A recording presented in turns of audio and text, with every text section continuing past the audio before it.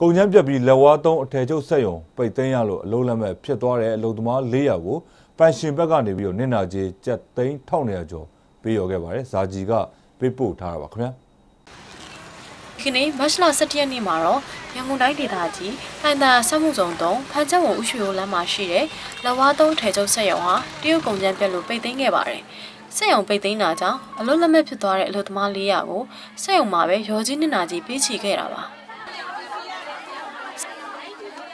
စက်ရုံကျွန်တော်မှန်တော့မပိတ်ချင်မပေးရတော့ပေါ့နော်။ဘာလို့လဲဆိုတော့ကျွန်တော်ဒီမှာ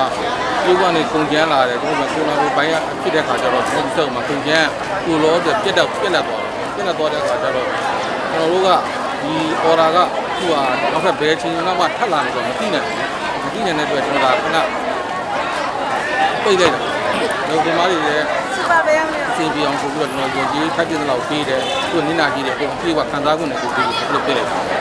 ရောကြီးနစ်နာကြီးကိုအလုပ်သမားအားလုံးကသဘောတူညီစွာယူခဲ့ပေမဲ့အလုပ်သမားကောင်းဆောင်ကတော့အမှန်တကယ်ကုန်ကျန်းပြတ်တယ်ဆိုတဲ့အပေါ်ယုံကြည်မှုမရှိတဲ့အတွက်နစ်နာကြီးမယူပဲတကယ်ကုန်ကျန်းပြတ်တာဟုတ်မဟုတ်စစ်ဆေးပေးဖို့သက်ဆိုင်ရာဌာနတွေကိုတောင်းဆိုသွားမယ်လို့ပြောပါတယ်